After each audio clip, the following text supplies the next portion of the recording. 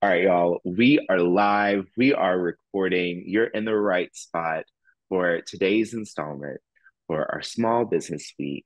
We're here to thrive together. And I'm so excited for our next guest, Patrick Kagan. He's going to be talking about diving into how to build and not only maintain business, but also how to make sure that you are succeeding as well. This is going to be not only a great session, but also we're going to be just learning a lot of different things from him. He and I talked a little bit earlier as we came on to do a dry run and just go over some things. He's very well spoken. He's amazing at what he does. He looks great today. Amy got that started as well. And I hope you brought your notebooks. I hope you're here to take notes because I surely am. Because Patrick's insights are going to be golden. They're going to be key and they're going to set us on a path for this week as we continue to learn from these amazing business owners, these amazing people in the LinkedIn GoDaddy Small Business Group. And I'm going to give a round of applause for him. And I hope you're all screaming and clapping for him on the other side of that camera as well. And without further ado, I'm going to introduce Patrick Kagan. Patrick. Jeffrey, thank you. Thank you so much. Definitely glad that I look good today. So like I said, I must look different other days. But anyway, I want to thank everybody for coming out today. Everybody has a full-time job. This is the middle of some people's day, whether you're West Coast, whether you're Central Time Zone like myself, you're East Coast, you could be around the world. Thank you for making the time. I want to thank GoDaddy for giving us the platform as a group to get together and share, and collaborate, and connect. I want to thank everybody who's spoken before me and those that are going to come after me. Phenomenal presentations, great information. And I belong to a lot of groups on LinkedIn, and there is no other group like this. And so if you're part of the community, great. I'm glad to call you one of my associates. If you're not, I encourage you, join our community, because the beautiful thing about this event we do, this Small Business Week celebration, we do this all the time. We call them meetups. And what I always tell people is joining our community is not going to make your business world smaller, but participating in the community is going to make it a small world so that your connection around the world is one Zoom call away. So, whether you tuned in and you heard Jonathan talk about building an online presence, he didn't set out to do that. It wasn't by mistake, but it was by passion. Jonathan has a wonderful dog in his life named Noodle.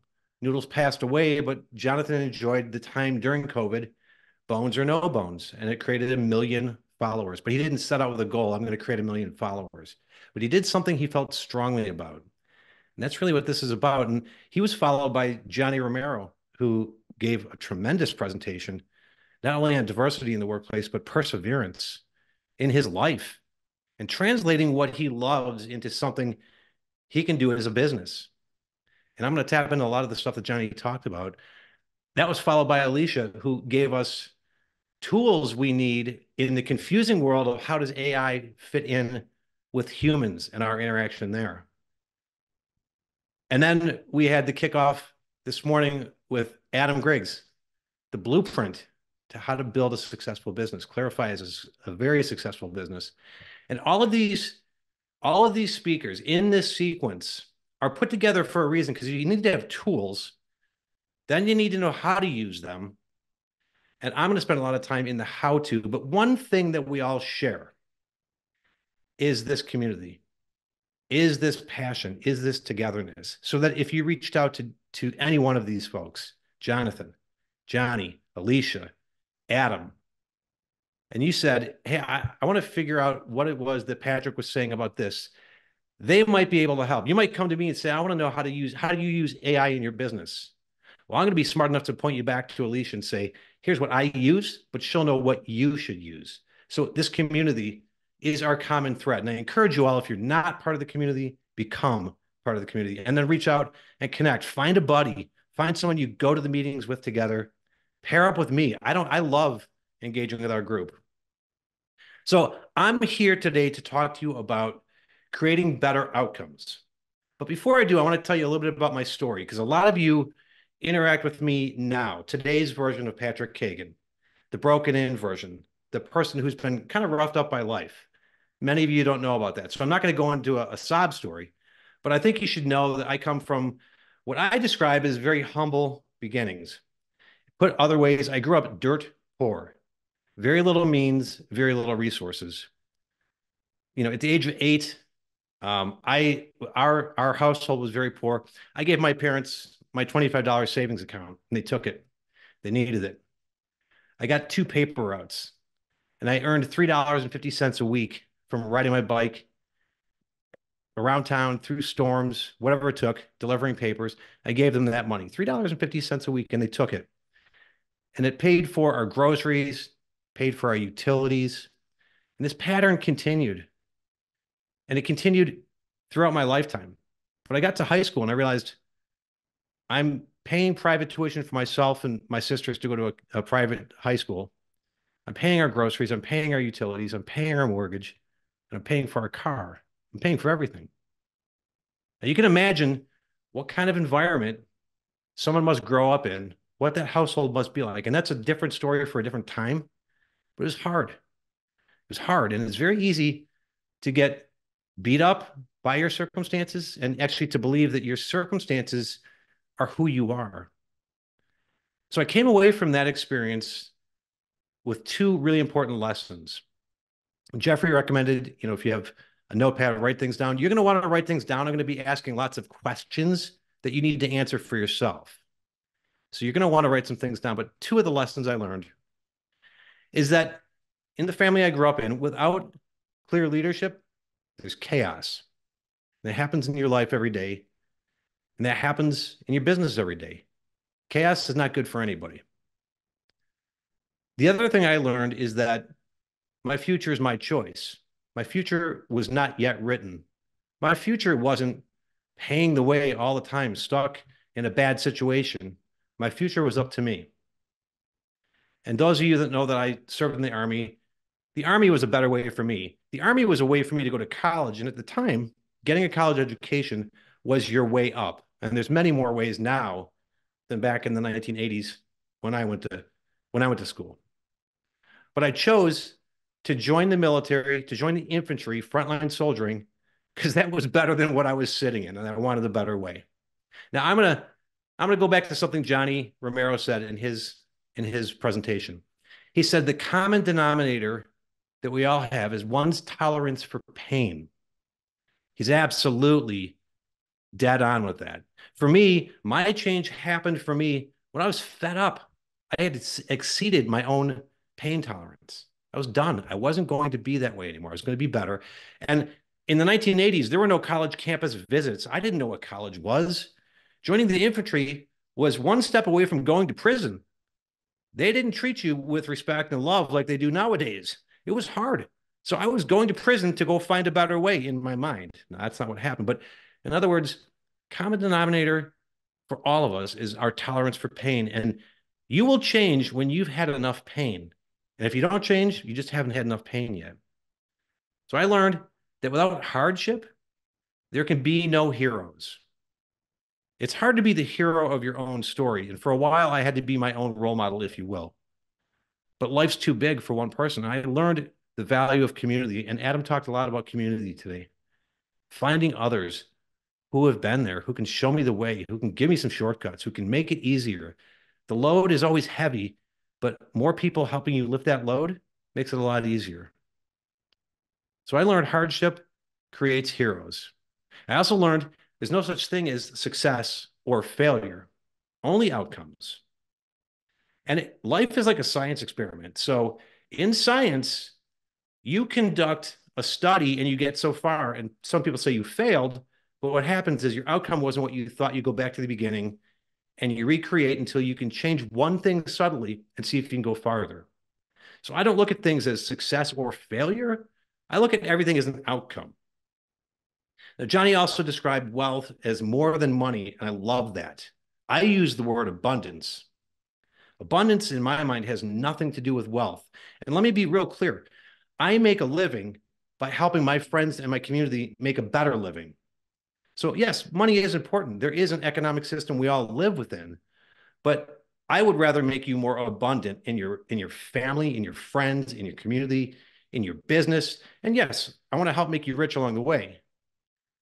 But abundance is what I think my word is for what Johnny described as wealth being more than money. So I'm here today to talk to you about three words. I think of them as action verbs, but three words. When you stitch them together, they're going to awaken the abundance in your world, and that is creating better outcomes.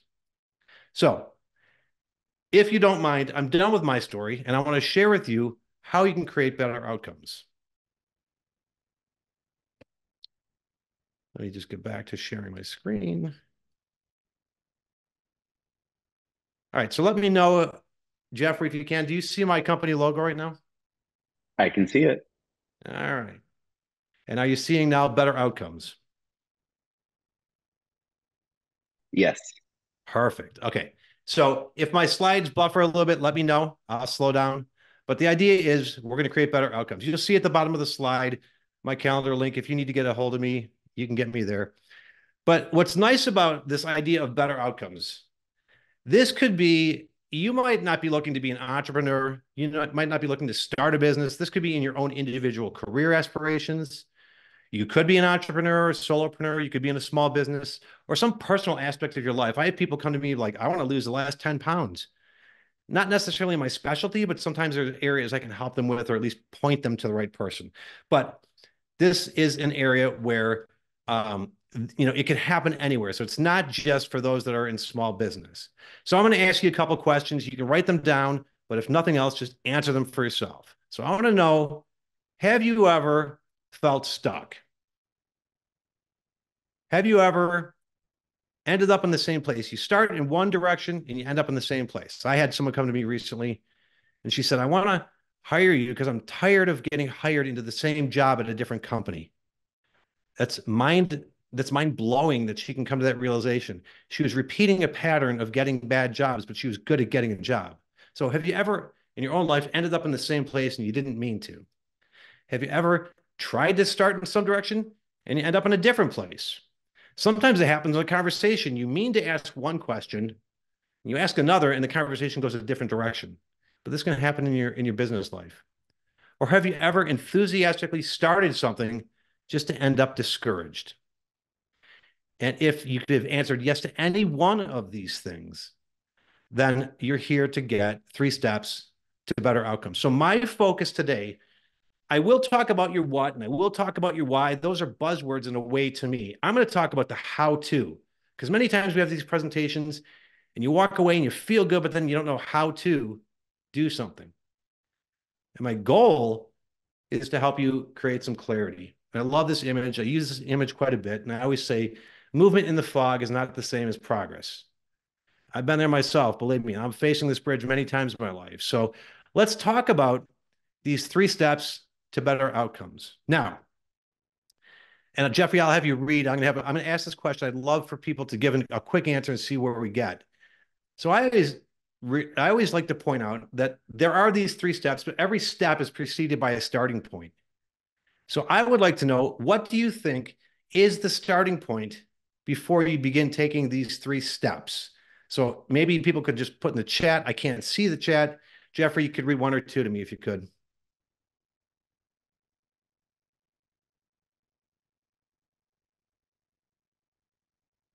Maybe nobody The has. why, wanting a The, change in your life. Alicia said the why. And then yeah. Amy said wanting a change in your life, wanting to earn more money. Uh-huh. Um, I would say also, like, just speaking candidly from my experience and like also wanting to be involved in this conversation is Yeah, um, wanting to be better. absolutely. I mean, I'm living proof. Look, dude, that was a long time ago, and to this day, I still feel pain. I give seminars on forgiveness, and forgiveness in my world was letting go of the emotion that controlled my decision making. It wasn't forgetting the sting that slapped me. So, yes, wanting a better way is absolute motivation, but I have something different. Adam touched on it perfectly this morning. It's like he read my slides and teed me up for success. So, the starting point for everybody is mindset. And he mentioned mind shift, mindset to mind shift. Now, I geek out about a lot of things. I love science fiction. I love data, which I think is why Amy Benowitz loves me. I love data. I love looking at data and creating the story that comes out, the pictures that come out of that data. You'll see a lot of my promotions. I love the visuals. It's how I think. But I absolutely geek out on things that have to do with mindset. So I have some things I want to share with you on the power of mindset and how this is going to have, this is the number one thing before any step you take for your outcomes. But I'm going to give you some life hacks, some really easy things you can put in your pocket and take with you when we're done right now. So the average person has 70,000 thoughts every day, and there's only 86,400 seconds in a day. So that, if you were aware of every thought you had, you'd go crazy. You couldn't get anything done because you'd be so focused on what you're thinking. So obviously, lots of this goes on behind the scenes, and there's science to show how people came up with this, and there's varying numbers. But for my geeking out and all the things I read, the average was 70,000 thoughts a day. That's about a thought a second. 80% of those thoughts are negative. Now, in this study, they equate neutral to be equal to negative. Okay, so your brain fires a different way when it's a positive thought, but neutral and negative measure the same. So neutral could be if you're talking to me and you say, Pat, I didn't gain any weight this week, or I maintained my weight this week. I'm using weight loss as an example. Well, what your mind is hearing is you didn't lose any weight, right? So your brain fires in a different way, and it sets off emotions and feelings and memories from a different reservoir. It doesn't set them off from a positive. Now, 80% of your 70,000 thoughts are negative or neutral. 95% of those are on repeat. So you're repeating things in your head all the time and you don't even know it. Okay, so I always ask people when I do these seminars, what do you think we should do? And people are going to have a positive mindset, got to change our mindset. You don't have to have a change of mindset. You have to redirect. If you can redirect your thoughts, what happens is you redirect your behaviors. And if you redirect your behaviors, you redirect your outcomes because your mind is malleable. Your mind will redirect. So what does redirecting your thoughts, behaviors, and outcomes mean? So a lot of times when I ask people, how can you get, a redirected mindset? They'll say, do yoga, take a deep breath, read a book, call a friend, hug a puppy. Yeah, those are good tactics, right? I'm talking about the idea of, if you imagine this animation playing out in front of you, it's negative talk all the time. If you're just simply able to put it on mute, you can let it move around all you want. But if you don't hear it, it has less control. So here's my life hack. This is a really cool thing. The way to redirect your thoughts is to do problem solving. Now, as an individual, as a person, this could be something as simple as do a crossword puzzle, do a Wordle, do Sudoku. These are really simple ways. You're not meditating, you're not deep breathing, you're problem solving, you're engaging your mind in solving a problem. And the bigger the problem, the more it engages your mind to solve, the harder the problem is, the more you can quiet those negative thoughts. Now, the other thing, now think about this with a business or a group. It could be a group of 2 or 3. If you get a group of people tasked with a problem, let's say it has to do with your business or your customers or a process, they don't have time to bitch around the water cooler. They don't have time to listen to their own mind going off. They have time to solve the problem and use their skills for something meaningful and productive. This is a great way when people talk about creating culture. You let the employees or the people you lead create that, and you let them solve big problems because guess what? They're smart. And if they're like Jeffrey was talking about this, we were talking ahead, before this, surround yourself with people who are smarter than you or better at certain tasks than you. Let them solve problems and let them know they're important. Here's the next hack. Rewards. Now, there's a book I'll point you towards. It's called The Scarcity Mind. And early on, probably the first 40 pages or less, he talks about the discovery of this scarcity loop we have in our brain. And in Las Vegas in the 70s, slot machines were on the downturn. They were losing money for Vegas. You'd pull one slot arm, it would rotate one line, and you'd hope to get 3 cherries and you'd win. And the payoff was bad. So they realized if they made a digital screen where you push a button that has several layers of things happening, several outcomes that can happen. Even something they call a loss disguised as a win, a celebration of something, or a smaller win. You bet a dollar, you win a dime, was perceived in your mind as a win. So with rewards, if you can make them rich in opportunity, in other words, there's a lot of opportunity for rewards, you can make them unpredictable in nature. I used to get my kids just because, my three daughters, just because flowers, made them feel great, right? Rewards because, and they repeat quickly. So a lot of times employers get away from something like this, or they do years of service. You have to wait 5 years, you get a plaque. You get a lot of people saying, I want it in my paycheck, keep your plaque, right? Doesn't repeat quickly. Or here's what's worse, you do nothing and their paycheck is their reward. So guess what? People are in a great mood on payday, but then they're like, this isn't worth it. This job sucks, you know? So if your paycheck is reward, you're not rewarding people. And if you're trying to come up with a reward program, you're still failing. You need to involve the employees in problem solving on what rewards you and put that around them and get things out of their way. So those are my mindset hacks. Those are easy things. And you can do it with yourself. Get yourself solving problems if you feel like you're stuck, right? What are your rewards? Is your reward to brainstorm and to do another post and to make another bunch of cold calls or handle a problem with billing? If that's rewarding to you, go for it. Do it. I'll hire you. I don't like doing that. I like the rewarding stuff. So those are some mind hacks. Okay. So now let's get into what are my 3 steps to better outcomes.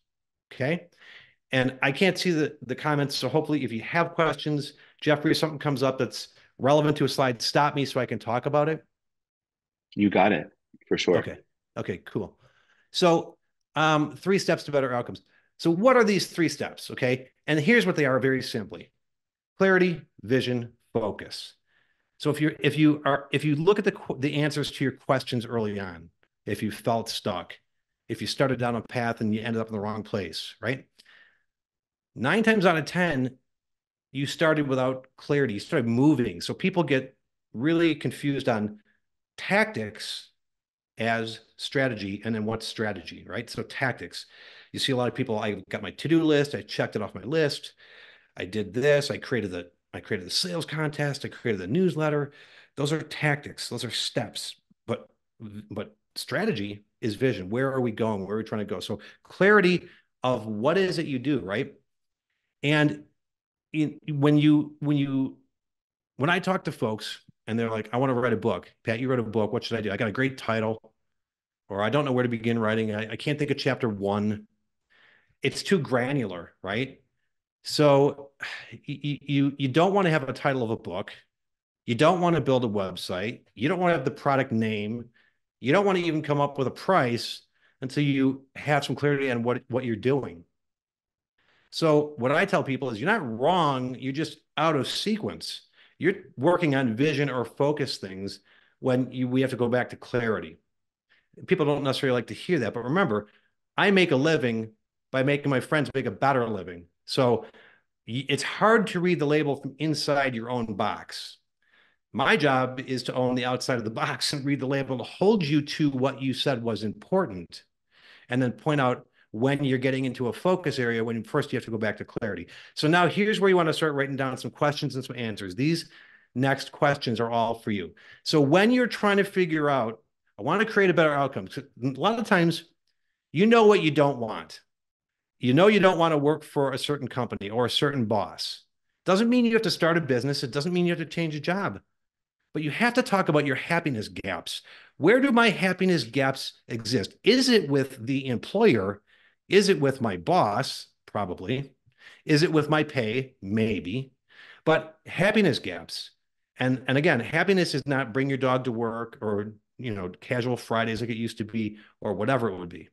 But the things that truly make you feel fulfilled, okay? Fulfillment is different than happiness. So here's some questions.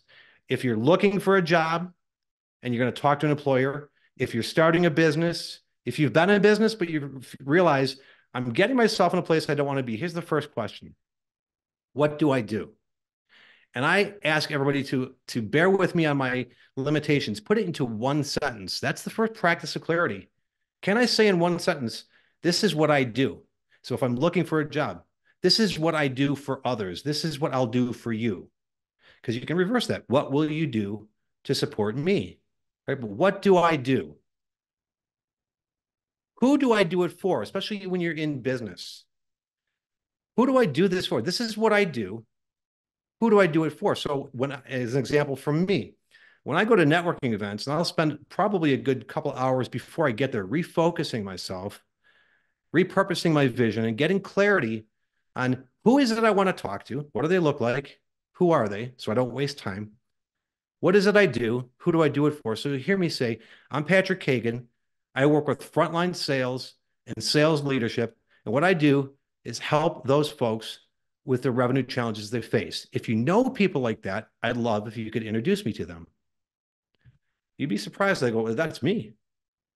And I'm like, well, I know because I pre-loaded myself to talk to you because you're the one, but then they know three other people like them. So what do I do? Who do I do it for? So that's what you want to write down. You can do it now, or at least if nothing else, write down the question so you can do it later. Here's the next question. What problem do I solve? So Johnny talked about the tolerance for pain, right? It's important to know that you are solving a problem and who suffers from that problem. I always say, who's got the pain? And my analogy in my head is I imagine I've got something to take care of toothaches. That's the problem I solve. I got to go out and find people who've got toothaches or at least have teeth, right? So what do I do? Who do I do it for? What problem or problems do I solve? But again, one sentence, keep it to one problem. And who suffers from that problem? People talk about scaling their business. You need to target your business. Okay. Scale is way down the road. Target. You got to stay in business. Don't talk about scaling things. I got to find out who owns this problem. What pain does this problem cause the owner of the problem? So Emma asked a great question to Adam this morning. It was about pricing. And Johnny gave some good input. And I love the dialogue because Emma said, it's not that I don't believe in my value, but it's how do I set the price, right? And a lot of people have opinions on this, but it's a very real thing that she's talking about. It's like me presenting to you right now. I have confidence in my slides, the content, but I might have a fear of public speaking. I don't, but that could be real. So with Emma's situation, we would have to take a look at what does that pain cause for her audience, the pain that exists if she's not there solving their problem, right? What happens if I go away and this continues? Are they aware that they have pain? And so in my business, if people don't know they have pain, I'm not going to even try to help them because it's like they're kicking tires. I'm not there to get my tires kicked. Dude, if you don't realize you're in pain, your teeth are in pain, nobody can help you, right? So what do I do? Who do I do it for? What problem am I solving? Who suffers from that problem? What pain do they have? Who owns that? That tells you who your target market is. And are they aware of their pain? And many times they're not aware of their pain. A lot of my client base, believe it or not, are consultants that you would think that we are competitors. But once you get out of your mind that I'm not there to steal your business, I'm there to make you better so you can bring me with as a referral. Then you share with me not only your pain, but your client's pain. Then we work on making them aware that they actually have pain. It's the emperor's new clothes syndrome. The emperor doesn't know he's naked till you tell him, right? Then this is important. What's my first step? And what keeps me from taking my first step? And these are important answers. Sometimes you don't know your first step. Sometimes you don't know what you do. Sometimes you don't know what you want. But you always know what you don't want to be doing, and you usually know what's keeping you from taking your first step. We talked in Adam's session about waiting for perfection, waiting for the right time. That could be procrastination, hiding, fear. Fear is a great motivator. It's a motivator to stand still, right? So I'm here then to talk to you about the how-to, right? That's what I do for a living. And I want to help you get through these 3 steps. So I put together something I'm offering just for this community that if you want to take advantage of this, I would recommend you do. But if you haven't seen this graph, this is really focusing on this thing right here. You want to do one thing 1% better, one day at a time. And when you do that, take a look at the outcome. 1% better each day on one skill, you have a 37.78%. I call it return on your investment. Now, if you choose to do nothing, don't read a book, don't listen to another podcast, don't join a community like ours, don't get with a coach who can look at the label from the outside, and you say, well, I'm staying the same. Well, you don't stay the same. No shore remains the same. Every shore erodes. You will erode. Let's say you only erode 1%. You get 1% worse. Your return on investment drops. So you're not going to be the same in 1 year. So my question is, what will you be, right? So I put together what I call the individual mastery session. This is your first step to beginning clarity, vision, and focus. So what you can do if you'd like is you can get together with me. I can offer this. I can't offer this for my peers, but if you want to, meet with someone and see if they do something like this for you. And the individual mastery sessions are this. We meet for the first time. There's no cost to that. Let's talk about the answers to your question. Let's talk about where you want to go. Is my 40-some years of experience creating better outcomes, not only for myself, but the folks that have worked for me through the years, and how we help them? And I gave discounted rates. If you look at my website, you'll see what my normal rate is. You'll see that this is something designed for our community to grow. Okay. And we will dig into your what, your why, but I'm going to give you a how to. You're going to know how to. Now, if you do, that's up to you. But I believe that there's no better return on your investment than the investment you make in yourself. Now, the other thing we're doing, and I know that part of the session flow is to say, what else are we working on or what's exciting? So this is one thing that's exciting. I'm only offering it to our community, this individual mastery session. But if that's too much, scan the QR code. So we're rolling out online education. You can learn at your own pace. You can log in and you can learn. This is designed for this session, for this group, how to build, maintain, and sustain a profitable small business. And I think Jeffrey's going to put the URL code into the chat, but if you like QR codes, I put it in there. Scan it. And if you don't want to spend $60, spend $9.99. That's what this cost is for this online course. But do something different than you're doing today, or you're going to end up on the red side of this curve. So I'll stop talking now, and I'd love to open it up and see what our community has to say and how I can help.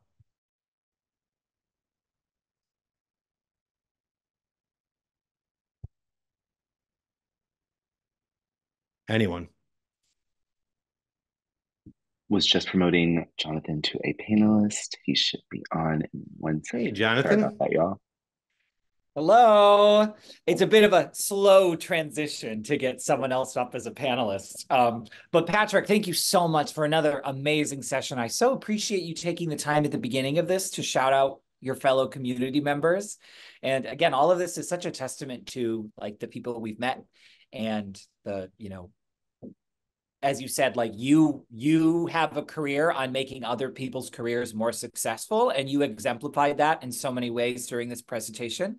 And I have some questions that we've gotten for you, and then I wanted to let everyone know if you have questions that come up during this conversation, during this Q&A, please send them to me.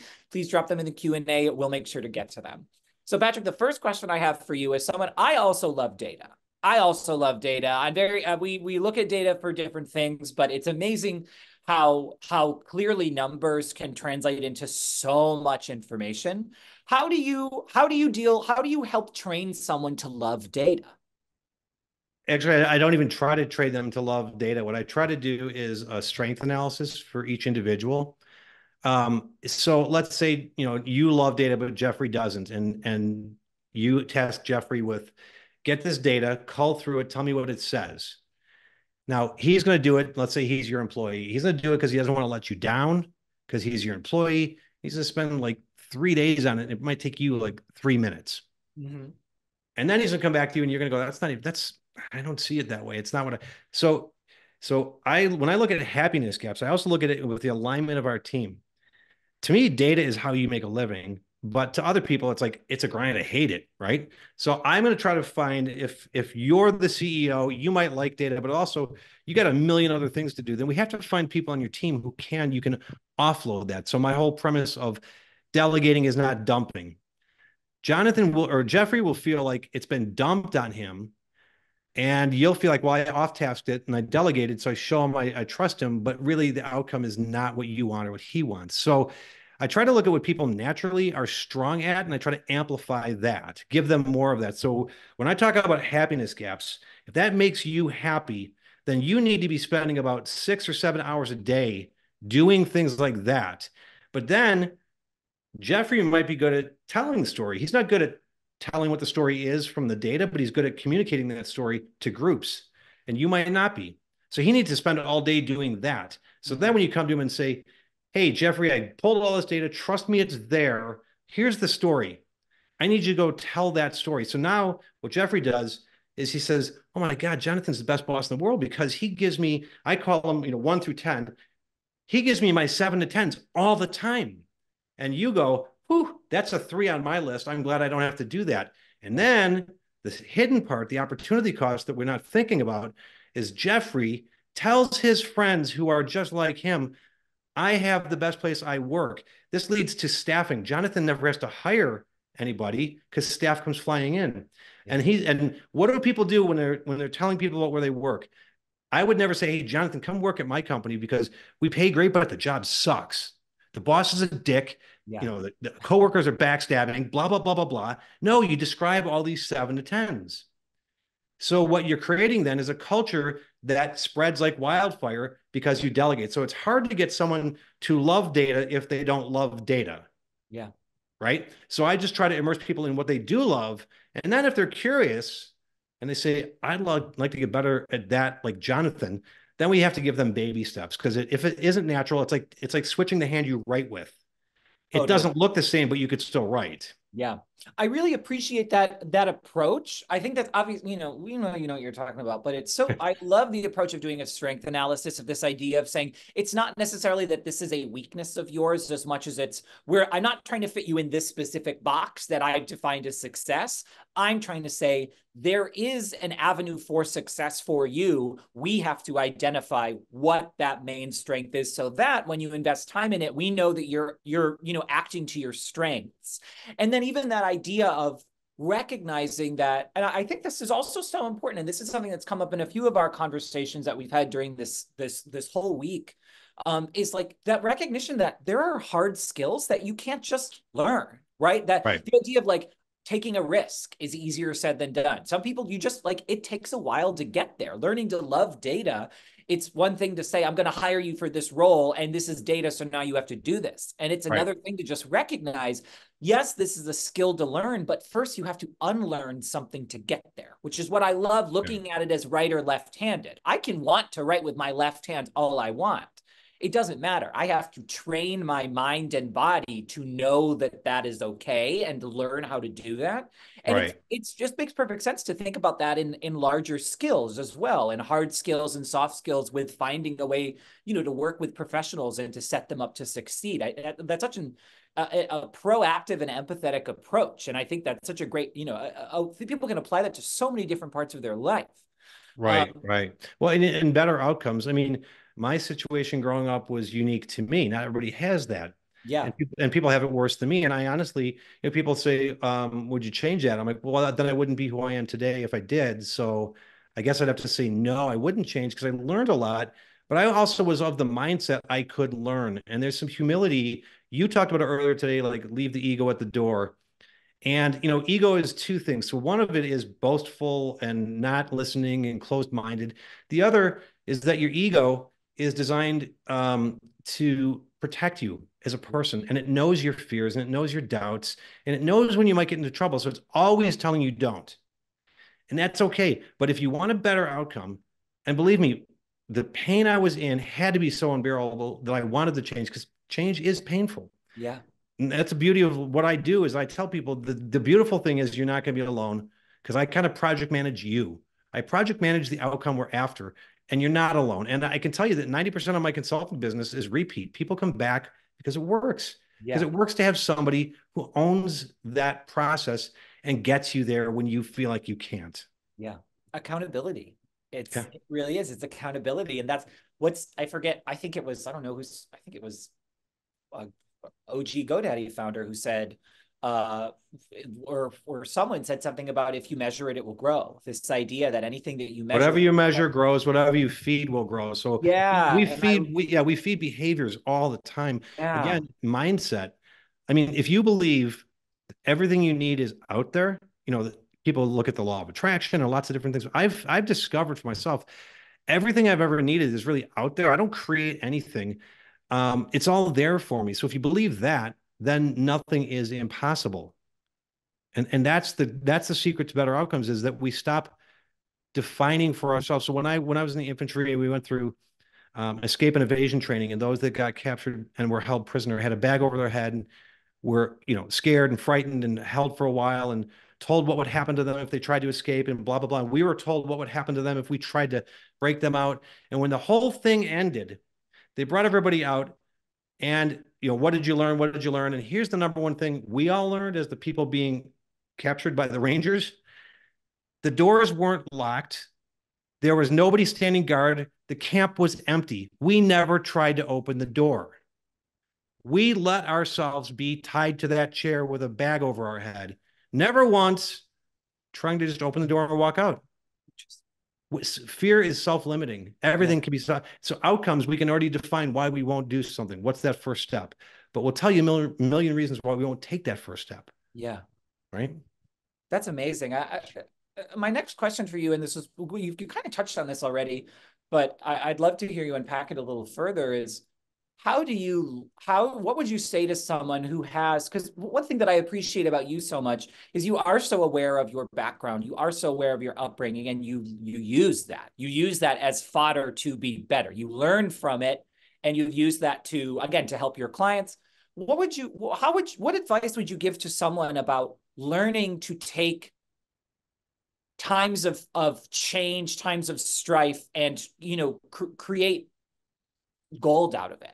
How do you tell someone, how do you help someone see that there is learnings to be had in the difficult times? I mean, it's hard because I am a big fan that you can't discover something for somebody else, right? So I don't try to talk somebody into that, but I'll use you as an example. When I first met you, a lot of your conversation was about the student loan debt you had.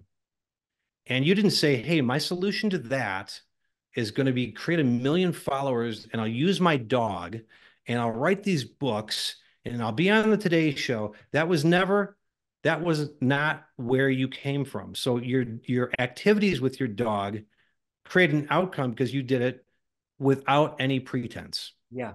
So, I think the main thing that I start with people in that respect is, first of all, to embrace the fact that you are miserable. You might be miserable. It's okay to even cry about it. It's okay to say, I don't know where to go.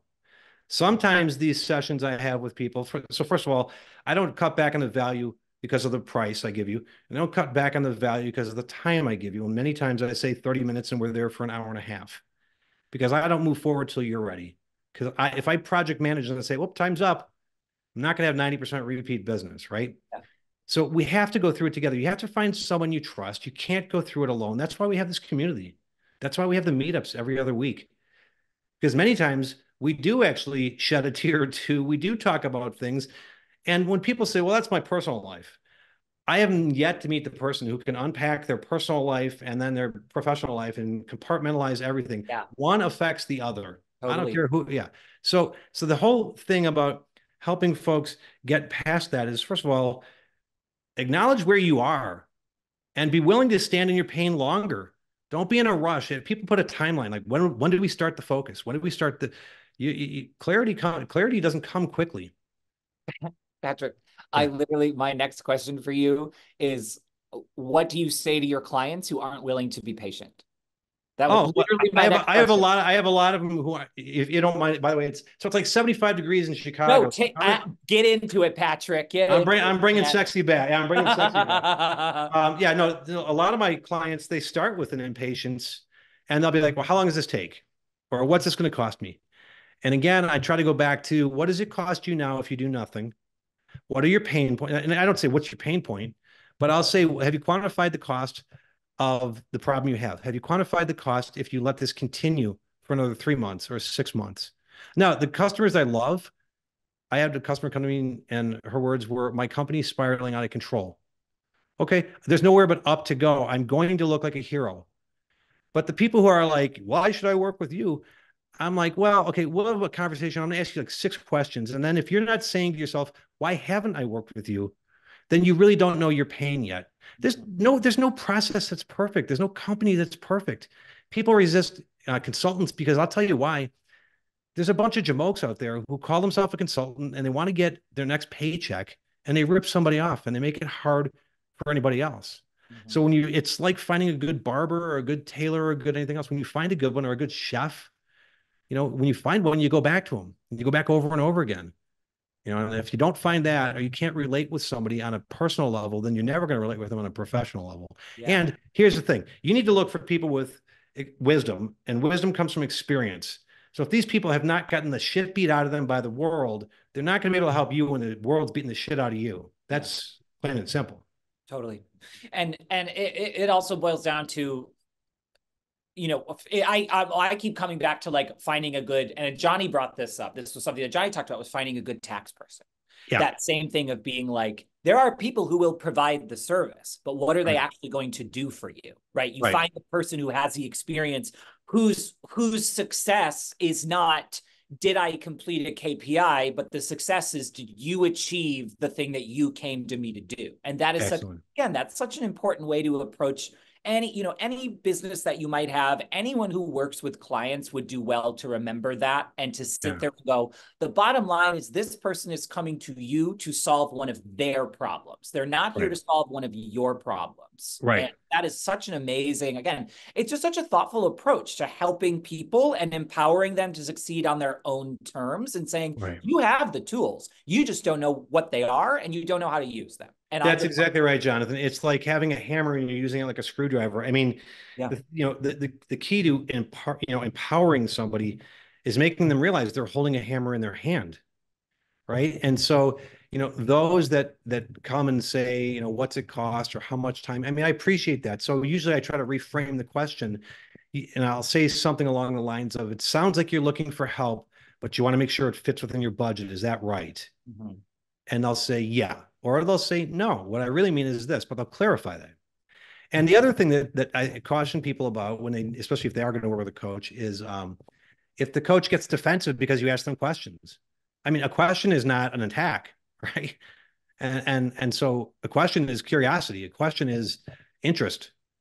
And people may not have worked with a coach before, or worse yet, they work with a coach and they turn out to be a bust. Yeah. So, but the point is, what I tried to give you today is not come hire me as your coach. I'd love it, but that's not what I'm after. But answer those questions for yourself. If you can answer them on your own, more power to you. Keep going. You'll be fine. Totally. But if you're getting outcomes or getting stuck or getting in a place where you don't want to be, you may need some help. And it may be the community. It may be a podcast you listen to. It may be whatever it may be. But there are so many resources. When I was going through all this, I was by myself. There was no internet. Like I said, there was no college tours. I was the only one in my family to go to college. I didn't even have somebody to ask, what's college like? I didn't know college could be a really big party. All I knew was Ronald Reagan was the president. I was joining the infantry because they were the only ones going to pay for college. And that was my way to get out of what I was in for all those years. And that wasn't easy because there's a lot of emotion attached to the people you're doing this for or with. And I went through this feeling of I'm being selfish by trying to take care of myself, but I had to get to a better place. Absolutely. And thank goodness you did. Like, it boils down to thank goodness you did. And you had that clarity of mind to say, again, talk about taking risks and going through change. Like and wisdom, right? You're good at what you do because you've lived it. And you not only do you, talk the talk, you walk the walk, and you do it all. And that's something that not every consultant has. That's something that not everyone, is able to deliver on. And there are people who work in this who don't have that experience yet. Right. And it's just important I feel like it just must be important to remember that and to sit there and go, don't tell someone that you can accomplish something for them if you know you can't. Don't do Right. it for the sake of getting their business if you know you're going to upset them or you're going to fail, because as you said, it's all about community. It's word of mouth, right? You Right. get people talking about how helpful you are, and that's how you get a client for life. That's how you get those 90% returns, right? Is if Right. people Exactly. know 90% of people aren't coming back because they aren't sure what you're doing. That's not how any that's not how any business works. Right. That's exactly right. Yep. All right, I got a few more questions for you, Patrick. We only got Sure. about 10 more minutes left. Okay. Thank you for answering all of these though. Next question for you is going back to your the 3 steps: clarity, vision, and focus. What would you say? Where do people have the biggest? Where do most people struggle in transitioning? Is it going from one to the other? And which one is that? So I break those apart so I can use that as a frame of reference for people when I'm coaching them, so they understand the task they're working on. So because many times they want to move right to like vision statement, mission, this is what we do, blah, blah, blah. So, and the other where people fail is they don't realize they're fluid, right? So the image of that foggy bridge.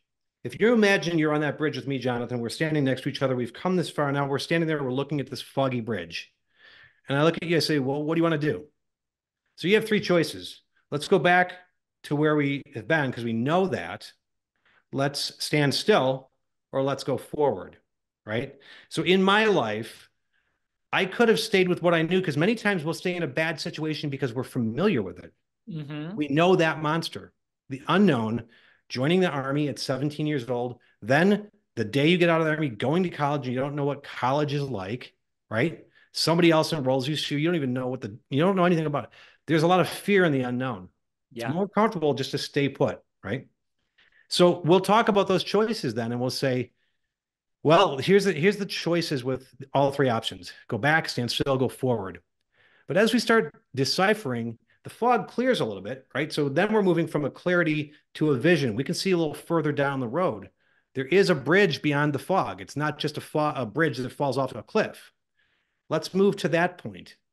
And then as the fog clears more, then you get focused. Let's focus in. So if we do this in a business, and someone agrees that at any time when you're crossing the bridge, the fog could blow back in. Old habits could come back. You could turn around and start facing what you know. And my job is to help turn you back around, stay put, look around, clear the fog. So the fluidity of it. And so I think people get tied up. It's like strategy and tactics.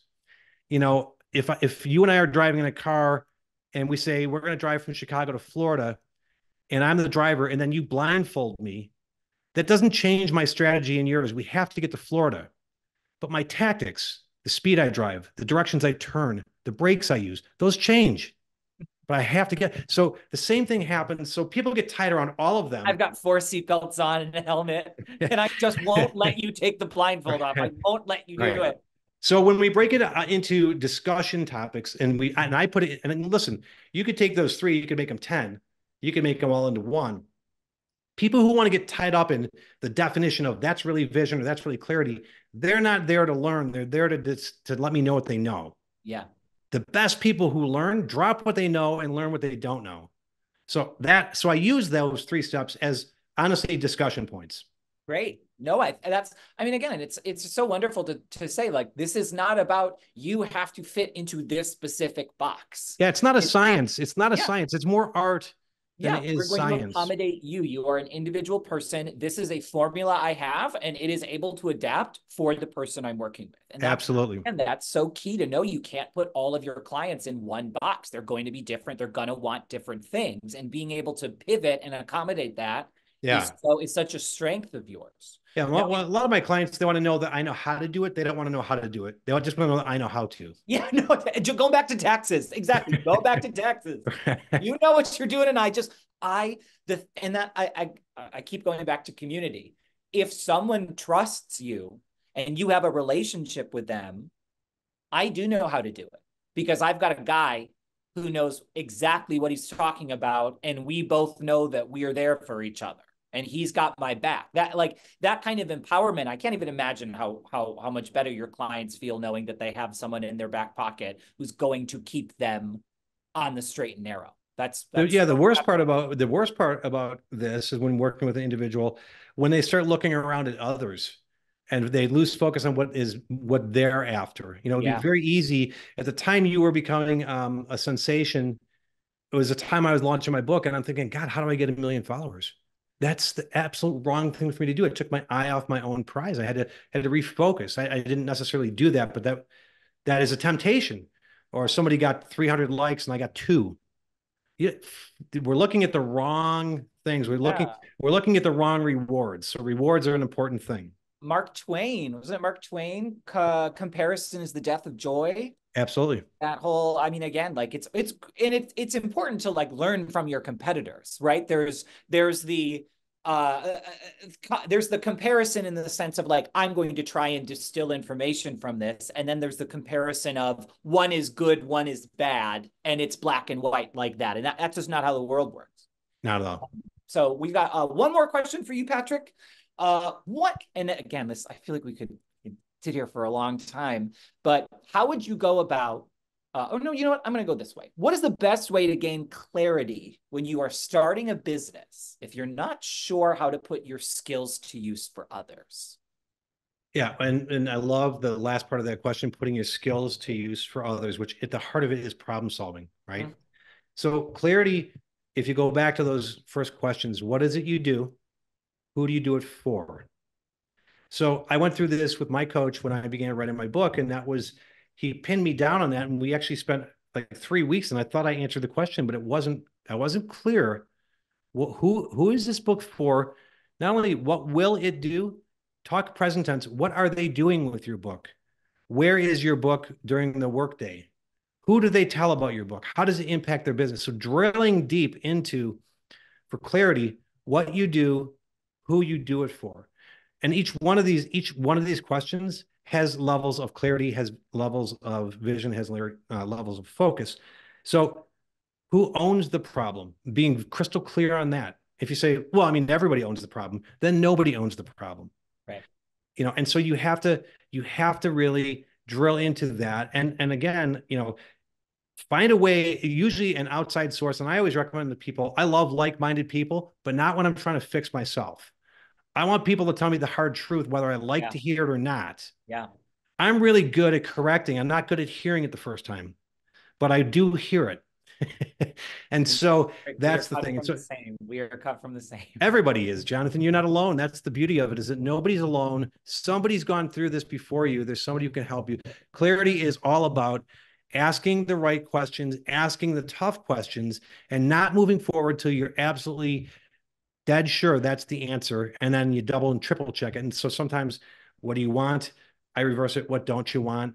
Yeah. People always say, well, I want to make more money. No, I mean, that's okay. That's a given. But what are you looking for in an employer? I just went through this. Shock, surprise, surprise. Right. But that's wonderful that you redirect, right? You take that and you go, right, I know the goal is to make money. Just like with launching any business, right? The goal is to be able to sustain the business. Ultimately, the goal of launching a business is that the business can be launched and succeed. Right.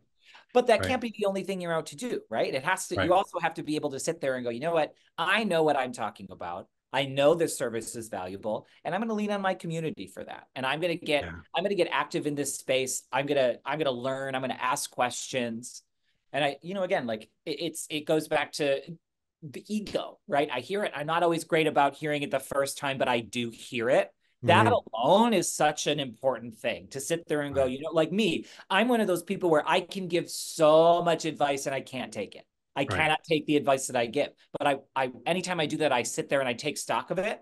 And it's a very humbling moment to be able to sit there and do that. I can imagine that any small business owner who has the clarity of mind to recognize their own strengths and their own, 7 to 10s are the people who are going to be able to stay above water. And there's so many ways to go about doing that.